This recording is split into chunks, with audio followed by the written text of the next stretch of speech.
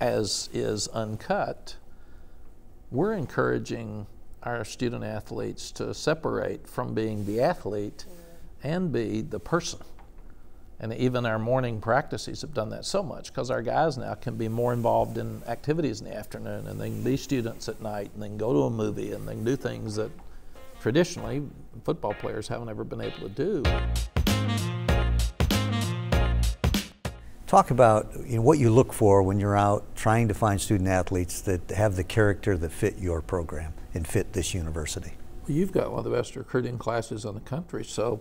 Starting with me, wow. Ladies first. The ladies first, beauty before brawn. Yes, say, no yeah. question.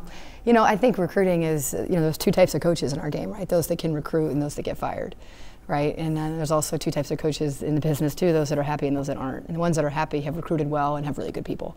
And due to the NCAA rules, we spend so much time talking to these kids. You know them when the time you've been in their home, they've been on your campus, you've talked to them, you've talked to their parents, you've talked to their coaches. It's really hard to have anything unknown about these kids on the way in. And the things that matter to me are, have they demonstrated competitiveness? Is there a true love for the game that you can tell through? Do they watch it? Do they care about it? Do they talk about it? And then as you get to know them, do they sound as if they have interests in regards to the campus community, that they're going to offer something, right? And then are they going to contribute in a way to the culture and the ethos of our program, which should mirror the institution in a way, which is why we're all picky about where we work. And then it's also the fit. I think we can't understate how important it is to recruit the right fit to the institution, but also the right fit to your program and how they fit together. So once you get one, that affects who the next one is and who the next one is and who the next one is. So I feel really excited about the class, and I know you were very helpful, and both of you, and I appreciate it. Well, actually, I have to go in the exact opposite direction. We are recruiting kids that are so young, we don't really know that much about them. Here's what we know. We know they can play. And so what we're hoping is by the time they get here that they will check all the character boxes. But for us, it's a bit of a gamble. And of course, I learned this the hard way by not offering to an elite player as soon as I could. And then all of a sudden, we're losing these kids to the teams we compete against. And so unfortunately for us, we don't know that much about their character until they finally get here. And then our challenge, obviously, is to see if we can get them to fit within our character scheme, but also to see if we can develop character. So for us, we talk about living on a never-ending ascension, and the never-ending ascension involves character development as a priority, their academic platform as a second priority, and then finally their soccer revolution. And I loved some of the things you just shared, Courtney, because I'm just spot on with you. In a player conference, we talk about basically self-discipline, competitive fire, self-belief, love of the ball, love of watching the game, love of playing the game, grit and coachability. And we actually assess them in those 8 categories to see if they are progressing towards where they want to go. And it's a self-evaluation. Even though I'm sitting there with them, we want them to assess themselves in this narrative they have. And we want their personal narrative to be as close to the truth as possible. But for me, I would love to pretend that we have figured out a way to measure their character before we actually get a commitment from them. We just can't. We can't wait that long. We watch them play, and all of a sudden, if we don't offer, Duke's going to offer, Stanford's going to offer, UCLA's going to offer, Virginia's going to offer, Florida State's going to offer, and all of a sudden we've lost them. Because I don't know how it works with you guys, but if we don't offer immediately, we've told them, you're in a whole pool of kids that we're not really interested in, and maybe we'll develop an interest in you. And even though eventually we do develop an interest, offer the full scholarship, we weren't on board immediately, and then we've lost them. So for us, we gamble a bit. We've got a little bit of your issue in that we're recruiting 15, 16, and 17-year-olds. And foolishly, I'll say for a 22 athlete, what's his grades? I said, they have none. I mean, he's been in high school a semester. He's been totally. 2 semesters. So we don't know. What about his test scores? He's got none. So what we've done is number one, look at the ability. Because if he doesn't have the ability to win all of our games, then we shouldn't be talking to him. It's a waste of our university money.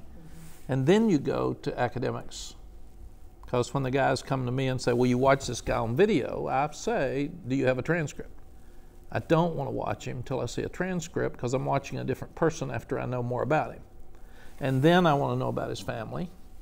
It doesn't have to be 2 parents, but needs to be a good one. And who's involved? Who's leading the family? And it needs to be somebody you trust and you like, because you recruit them too. You're signing whoever's attached, as we know, when you get there. And then they need to like the game, like you said. They need to compete, because it's hard. In my 5 years in TV, I got really disgusted watching teams that didn't try. And there's a lot of them. And they think they're trying, and they're not trying, and you're sitting there, and each of our players is a reflection of us. We're a reflection of Bubba. So, I mean, how can we ask Bubba to give us the funds needed to have a program, and then we have a full house and they don't try? And we only have 12 guaranteed games, and if they don't try in 3 of those, I mean, it makes no sense to me. So be competitive, like to play, like to practice. And the other thing I learned is I don't want to recruit them unless, after I get to know them, I'd let them babysit my children or my grandchildren. If I can't trust them that much in my own house, they shouldn't be on our team. And then the last thing, I was sitting in Kenan Stadium with Coach Bo Schembechler, who's a Hall of Fame coach from Michigan in the mid-90s, and I said, how do you decide who to take? Evaluation it determines whether we make it or not. Totally. We get the right kids, we got a chance. We don't, we all know we've coached bad players and they play bad. So we need to coach good players and coach them up. Yeah, totally. And he said, that's easy. I said, but if you got 12 left and you're recruiting, you can only take 4 of them. How do you decide which 4 to take? And Coach said, it's easy. He said, they're all good enough, or you wouldn't have the 12 left for the 4. They're all academically sound, or you wouldn't be looking at the fit. He said, take the ones you like. If you like them, they're going to like you. You know, I'd take that a step further and say, I tell my staff the same thing about that final decision is, who can you lose with? Same thing when you're hiring staff, right? If you're going to walk down that hall after you gave it what you got and you lost, if you can lose with them, you won't lose very often, right? I can win with anybody. I'm happy to win with anybody. Yeah, give me your best. Give me all you've got. If all you got's not good enough, we'll ask Bubba to schedule somebody else. Yeah, totally. I mean, that's it. But kids you can lose with. Do your job. Totally. Yeah, so you are bringing kids that you like. You're bringing kids that you think can play. Well, you kind of know that. That's one thing you do know. Yeah, you do know that, the skill level, although I think it's probably, it's later developing in football, because I think your kids are specializing quite early. These kids are just continuing to grow. But I do think that in addition to that skill level you see, we're trying to develop them socially, morally, ethically, academically. What do you do in your programs to really draw that out of kids and really inspire them for having a great life? I know you really talk about core values a lot, and your life of ascension. Yeah. I mean, I'm one of these guys that just reads books all the time. So for me, I was obviously into business books really early, and they always talk about creating a culture of core values. And so what I started with is all these insipid cliches as our core values. You know, we work hard or something, and there was nothing inspirational about the sort of things I assembled. And I'm looking at, the effect we're having on our culture with these more or less cliches, and I'm thinking, none of this is working. And all of a sudden, I pick up New York Times Magazine, and this woman that studied Russian literature at Columbia talks about this Russian exile poet that was hired to teach the PhD candidates by the name of Joseph Brodsky. And he comes in, and this is the PhD candidate herself talking about being introduced to Brodsky. And Brodsky comes into Columbia and says, okay, all of my PhD candidates, you guys are going to memorize reams of Russian poetry and Russian literature. And of course, she was insulted, as the rest of her colleagues were, and they developed this cabal, got together and stormed into Professor Brodsky's office and said, I'm sorry, that I don't think you understand. This is an elite American institution. We're not going to memorize poetry and literature like an elementary school child. We're at a much higher level, and we expect to be treated appropriately. And Brodsky said, well, if you don't memorize anything, none of you guys get your PhD. So with tails between their legs, they left the room and decided to memorize all this stuff. She said it was transformational. She said for the first time in her life, she felt what it was like to live in Russia. Their conversations were about these things they memorized. Her cerebral fabric, she thinks, changed because of what she memorized. So I'm thinking, okay, Nothing I've done with my program has worked in terms of these core values. We're going to memorize motivational quotations attached to our core value. And now we do. So we don't believe in whining, which, by the way, I think is one of the most destructive forces in athletics. So, which is your #1 core value and that's my all-time correct. favorite. Yeah. No whining. Correct. It's also, you know, the rule in the Dorrance home, no one was allowed to whine. I said, you know, we actually had a dinner meeting one night with my kids once they all reached the age of reason. I said, I don't care if you guys are arsonists and murderers, but the one thing we will not tolerate in this family are whiners.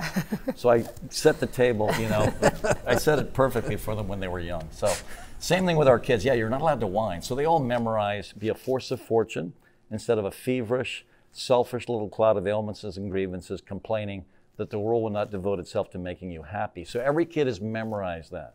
So if we hear anyone whining, they've got to recite it in front of the entire team because we just don't put up with it. So we have 13 of those. And the quotes actually have been developed by my leaders because they want to have this kind of culture. And honestly, Bubba, I am absolutely genuine. I think there are two things that distinguish our program. One is the competitive cauldron, because these young women fight. And the other one is the core values. And I think those are the two most critical elements that have shaped our culture in the most positive way. How about you guys? How do you shape culture within your programs? I think one of the ways since getting this job and being here, is that finding other people in their zone of genius and in their source of inspiration is really inspiring, right? And so I had asked our players when I first got here, like, what's one campus goal, or what's one campus cross section that was it an improv show, or is it an a cappella sing, or what is it? And there are so many talented people on this campus. It allows you to have a sense of gratitude and a sense of place that then makes what you're doing more meaningful and less selfish oriented, right? And as a result, we hope that they'll then come. So the expectation is they would go to soccer and football because this is their zone of genius and their source of inspiration. And watching our players, even in just 9 months, come outside of themselves and walk outside of their basketball identity is giving them they're on a platform of gratitude for the institution. And I think they're at a better source of inspiration about their impact on it because they know that they're surrounded by others. So I think that's really critical. We talk a lot about being a good teammate, and I had to be really intentional about what that means. And I think that you have to lead it, you have to show it, you have to talk about it, you have to celebrate it, and you have to punish it. And you know, whether it's huddling up after free throws, it's kind of what you said, Mac. It bothers me when the things that you can control, you don't control. It really bothers me, right? And so we had to talk about what a good teammate looks like when you come on and off the floor, and when you look at your coach in the eye, and doing those things is allowing them to feel like it's more theirs. And people will always play harder for each other than they will for you. So we talk about being a good teammate. We talk about engaging in other people's source of inspiration and zone of genius. And we talk about just the value of compete out loud. Tell everybody what your goals are, and then go for it. And I would rather be disappointed than frustrated. And if you don't reach your goals, I'm disappointed. If you don't try, I'm frustrated. And so I want to be very clear. This program is going to get to the Final Four, and I want everybody who comes here to wear this jersey. That is their goal, and they need to say it out loud, and we need to do it. That's great. These two are much smarter than I am. So it's just sitting here listening to them. I need them to come and talk to our team. Start taking notes. Yeah, some of our guys might not understand it. I think our deal in just sitting here listening is that we're just totally transparent.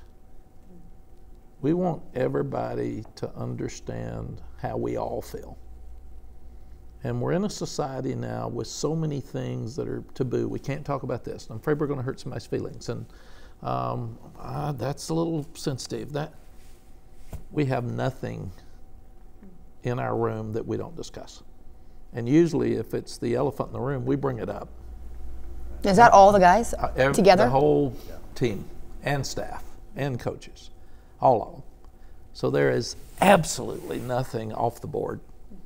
And sometimes we'll just open it up and say, okay, who got something they're bothered with? Because Coach Dooley taught me what you just said, but he didn't say it quite as eloquent. Coach Dooley said, don't bitch, transfer. When he was the coach here before, and he was a great coach and a good person, but he'd say, I just tell my players, don't bitch, transfer. You do what I tell you to do. Well, in a way, it's don't whine. Sure. It's the same thing, but now we tell them, we're going to do what's right, so if you don't understand it and you're mad about it, come and talk to us. I don't want you talking to guys that can't answer it for you. I can answer it. So here's my number. Come ask me. Well, Mac, I got to share this with you because you've impacted me in all kinds of ways. But one of my favorite events while I was growing up to be a coach was being your warm-up band. I don't know if you remember these days, but I would be the warm-up band, then you would speak, and then Dean would speak. So that was the progression. Well, there were 75 for you and I and 4 for Coach Smith. So it wasn't. We were the warm-up band for him. Well, so. I want you to know I would sit there in awe of listening to you galvanize the room. And I learned a lot about public speaking just listening to you speak, because you're an evangelist. You get up there and you pull everyone in the room into your conversation. And this is, you know, post, I don't know, 2 and 10 seasons or whatever it was. And you would get up, okay, yeah. Unimportant. But what was hilarious is you would point to this guy in the front row and he said, Charles, I remember getting your letter, and you would just humiliate him with the criticism he gave you in that letter. This, of course, after you took us into the top 5 in the country. And you're pointing at all these people in the room that blew you up in a letter, and all of a sudden they're kind of grinning and smiling, but they're thinking, I shouldn't have done that. And I just learned a lot watching you master the room. And so please understand how much all of us have appreciated you coming back, but also what I learned by being your warm-up band and listening to you basically recruit the room. So I learned a lot. Well, along those lines, I can say that too. I think when you talk about trying to bring your kids along, you also use examples instead of just talk at them, right? And so I remember when I was struggling with something, I asked Mac, hey, if you have a few minutes? And literally he said, how about lunch today? Right? And then maybe we lost a game or 2, and you had said, hey, let's go have lunch, right? And I couldn't do it because I was recruiting, because that's why we lost. And I told my team in those moments, so today, boy, I reached out to our football coach and asked to say I needed something, and he was available to me today. Hey, we just lost our 2nd game in a row, and the soccer coach just asked me to have lunch. So that they see this is how you are a good teammate. Not just be a good teammate, right? And so I think as educators, that's part of it, is showing the world that we live in. And like you're saying, you have open dialogue about this is what's happening. So have you ever told any of your teammates in this room what you're really grateful that what they've done for our program, what we've lost, we lost 2 in a row, where did anyone tell Anson what he did well? Those type of things, using examples on the day-to-day so that you can help guide them on how. Courtney, one of the best things we did was we asked our guys to tell their story. Because I could tell in preseason, we didn't know each other. And there wasn't a lot of trust in the room. There couldn't be any respect yet because we didn't know each other. And we weren't talking. You got to learn to talk, and young guys don't talk. So we couldn't get them to talk to us. And how's your day? Fine. So what's going on in your life? Not much. It's good. What'd you do yesterday? Nothing. So I said, this isn't working. Right. So we said, let's everybody tell their story. Yeah. So I was the moderator, and we got up, and I said, Bubba, where are you from? Tell me about your family. How were you raised? What's the best thing that ever happened to you? What's the worst thing that ever happened to you? How did you manage it? What's really unique about you that we don't know? Let's get out of football. Let's get out of school. Tell us something about you that's really cool. And then we said, if you could take somebody with you to an island or to dinner, who would you take? Who would you like to have 3 hours with to do that? And it was really unique to hear all the stories, and you're sitting there and, well, my dad's in prison, and I was in a foster home. And totally. And their teammates don't know it. No. Yeah, we did. They didn't even know each other. And we sure didn't know them. Right. And then I thought, and this is where it's so unique for the 4 of us, and I have no patience, and I know I have no patience, and sometimes that's not good. But if a young man calls me or texts me and says, it's Friday, I got something I need to talk to you about, are you in next week? I said, no, I'm in right now. Totally. I want to know now. I don't do next week, because I'll worry about him for the entire weekend. I've got to do it now. I can't do that. If Bubba calls and says, can I see you next Tuesday? No. What you got? Come on, I don't want. I'll fix it. What's messed up?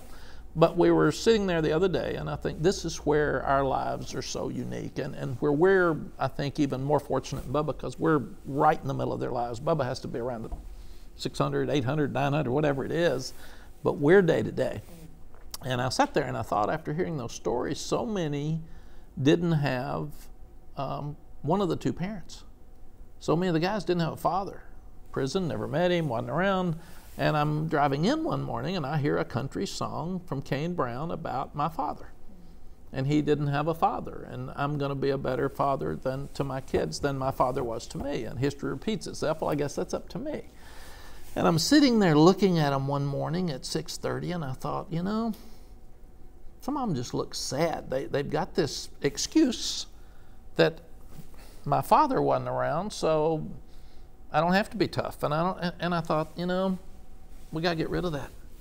We can't do that. So 68-year-old head coach plays a country music song to 120 kids, and our strength coach, Brian Hess, who's 33, later told me, I thought you'd lost it. I knew they weren't. That was the only time he said that, I'm sure. Well, but that day. The kids really got into it.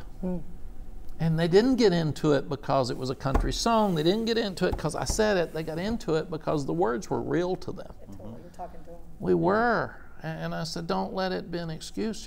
You'll be a better dad because you didn't have one. And Mac, I thought you created this chemistry because you were an exceptional dancer. Yeah. Because I come from a family of dancers. My wife is a former pro, my eldest daughter, but I love watching those videos. I watched one of them like 10 times in a row. I thought it was so extraordinary. And then I learned from Courtney. Mac, what have you done to me? Let's see that. She's got the mood. But I learned from Courtney that what you're doing in the dance is you're touching every part of your body that hurts. Right. So Courtney taught me that I'm touching everything. So basically I thought this is cool. So Courtney knows about your dance stuff, and I love watching it, by the way. So I thought that was keep cool. winning, keep dancing. But this is part of our discussion, though. Our telling our story was really tough. And I thought what I'd done is taken a room where we wanted information and we'd gotten a downer.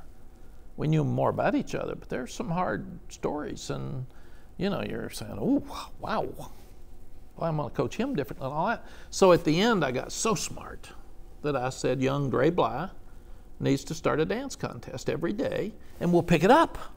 So we'll start the meeting with a dance contest and have some fun, and then they'll more likely be more honest and tell their story. So at the end, we get through, I've told my story, and everybody's danced. I haven't danced, and they said, go. Your turn. I said, I won't dance. And they said, no, everybody. You said all inclusive.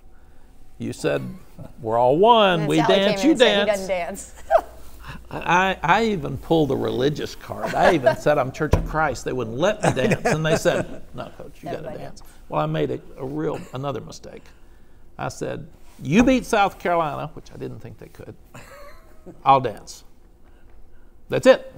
So we beat South Carolina. I've never been more excited in my life. I'm leaving the field. My sweet wife comes over and grabs my arm. She says, you need to get ready. I said, what? They're going to ask you to dance. I said, no, that was a month ago, man. They forget. I go in the dressing room. Not only is ESPN sitting in there waiting, they go, dance, dance, dance. And I'm thinking, okay, I'm 68. I'm 4 months off a knee replacement. I don't dance. And there's no music. And I have no music. In our defense, there's no music. Thank you, Courtney. So you guys are forgetting that. But you got to have some fun. You got to be who you are. And Mac, it was hilarious. I absolutely loved it. I'm not exaggerating. I watched it at least 10 times in a row. I thought it was so extraordinary because I was thinking, because I don't dance either. With the people in my family, you shouldn't dance in front of them. It's just be a personal humiliation. So I'm thinking, I kind of like what you did. Well, so every young guy in there can dance but me. Yeah, exactly. But what you did is you opened yourself up. You lived out what you've been preaching to your team. Communicate. Relate to people, develop a way that you can understand where you're coming from. And so that's why you have the following that you have, which I think is really, really cool. I also think it's why we've had so many successful teams and coaches here. And you talked about it earlier, whether it's a lunch or a quick phone call. You guys support each other, and you're inspiring that in your teams. And you mentioned before, I don't get to work with students on a daily basis, but what I get to work with are 21 of the greatest coaches in the country, which is really inspiring to me. So how do I find those coaches to continue the legacy we have here is really inspirational. Yeah, I was fortunate. Courtney's screwing up my my recruiting now because I'm trying to work recruiting around her games. And if not, I got my phone and I'm sitting in the recruit's home. I say, excuse me a minute, and I'll say, gosh, rebound. You say rebound. Exactly. But I mean, it's great for you guys to be here and to share those things. And you're no whining. I was actually reading an article about another alum today, of Jim Delaney, and his mother taught him, no bullies, no victims. And it's very similar to you experience what you have and you just move on. I think one addition to that, I just want to make sure it gets said, is that we recruit to the institution, and so when they get here, we got to push them to the institution. Right? They're so enjoyed because they're so talented, and what they do, their inspiration is so fun to watch. And you know, we tell them you can come here and you can major in whatever you want. You can be surrounded by all-stars. You can be surrounded by Rhodes Scholars and professional athletes. And then when they get here, as I told them, I push you out to go do that. You know, and so the success that we all have only makes the whole thing better. You know, and I think that's across that line. But you said it earlier, it's got to be the right fit here. Yeah. If we don't bring in the proper fit, we're not being fair to the person, because we're putting him or her in a very difficult situation, because you need to want to be here and you need to fit here. And then, like you said, as is UNCUT, we're encouraging our student athletes to separate from being the athlete and be the person. And even our morning practices have done that so much, because our guys now can be more involved in activities in the afternoon, and they can be students at night, and they can go to a movie, and they can do things that traditionally football players haven't ever been able to do. And I think this place is very unique to that. It is. I hope it's not unique in college athletics, though. You know, our mission here is we educate and inspire through athletics, and you guys do an unbelievably good job of that. And what I've seen in the last few years is a movement toward professional athletics, and that concerns me, because I want every one of your student athletes to go pro. I want them to play in the NFL, I want to play in the WNBA, I want them to play in the professional leagues, I want to play in the Olympics, the World Cup, but I also want them to get a great educational experience. And we keep doing things that push us towards pro, which I don't believe in, because what we just heard today, that's the growth that intercollegiate athletics provides. That's the educational environment that is so meaningful for the rest of your life. And so I think we have a collective responsibility to get that message out and to have people really appreciate what is done in the university environment. Because there's, to a person, I guarantee you've had multiple players that have played in the NFL, maybe won Super Bowls, that come back and said, my best experience was in college. My best experience was in that locker room when I was developing and growing. And we need to make sure we continue that. Yeah, Bubba, I want to tee off on that, because what's happening right now, because we do recruit these kids that are so young, we've got 3 kids committed in the 2023 class. They're the 3 of the best kids in the country, and here's what's happening. These kids are so extraordinary. U.S. Soccer is sending their emissaries in, their national youth team coaches, to try to convince this kid to sign a pro contract and not go to college. And the reason for that is the European model is to sign them all as fast as you can. That's the European model. The people that are advising our player development at the highest level in this country are basically Dutch or Europeans. And so they're coming in, they're trying to tell us, you know, how we should be developing our kids. And yet, the United States in women's soccer is dynastic. We have won more world championships than any country in the world. I think they should study our model. Our model is what you're talking about. Our model is developing the human being while you're developing the athlete. And so for me, I am looking at these kids that did sign pro or left early, and I'm judging them against our kids. And you know what? Our kids have a much better experience for all the reasons you just shared.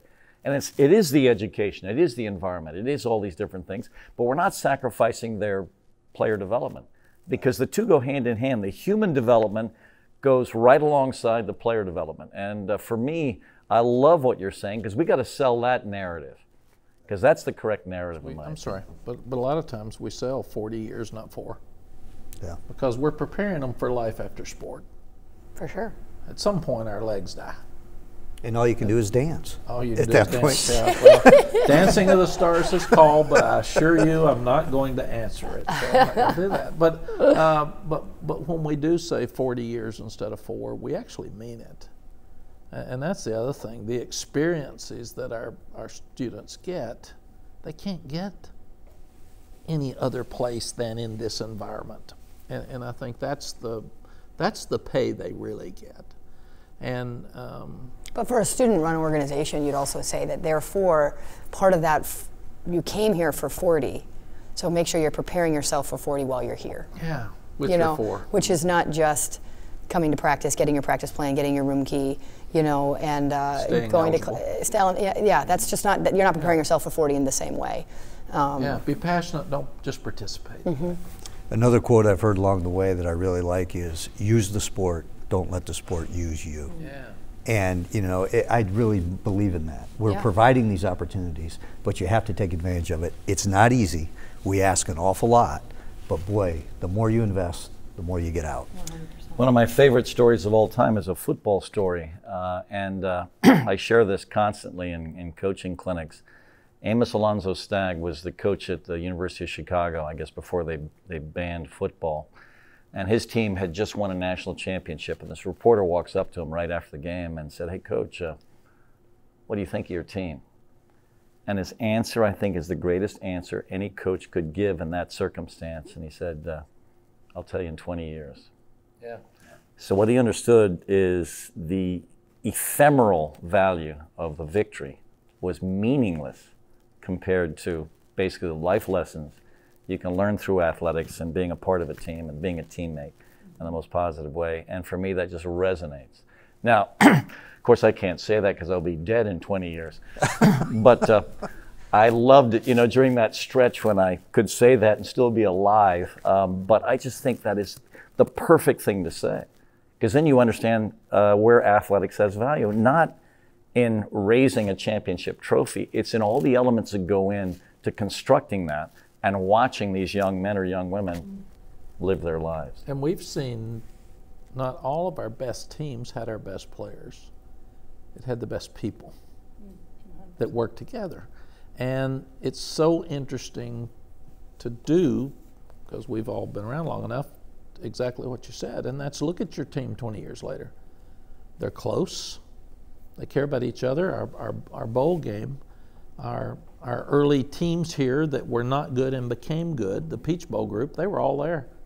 They're all in a suite together, which was probably pretty dangerous. I'm glad I wasn't up there to monitor it, but they stayed close because it meant something to them, and they accomplished things together, and so it is a 40-year decision. Mm-hmm.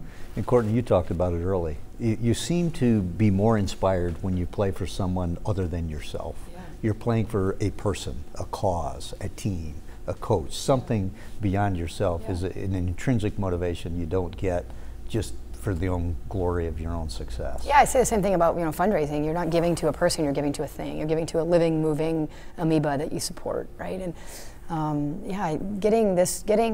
getting your team to understand that you go further together, but yet don't lose the parts in the whole, but don't let the whole lose the parts, right? So I have one part in my team and I'm obligated to do a good job, as is everybody else. And the whole is what matters. So I actually coach the team. I coach 14 individuals to become better, better, better. And all I emphasize is team, right? So it's a really unique dynamic. I think one of the hardest dynamics we have in college athletics, I'll say, is you're challenged every day to push people beyond their comfortable limits. That's very uncomfortable. But you're judged by your boss a positive student-athlete experience. Those two things are incredible. Those are dichotomies, right? And so you walk that line minute to minute. And you've really made it when you've walked that line minute to minute, where now the growth process is so transformational, they buy into the heart of it, right? And even if you can do that with your leaders and the younger guys get brought along and then they shift into that. And that's what's great about being at a high academic institution, because technically they're getting pulled. We're not the only 2 hours of the day, 3 hours of the day where they're getting pushed. I don't want you three to think pushing players are the only people you're pushing. You're pushing me every day. But it's absolutely fantastic. You're coachable. You are coachable. That's good. At the beginning of the year, we talked about it as a staff. My word for the year was gratitude. And I want to express my gratitude to all of you, not just for today, but what you do year-round. So thank you very much.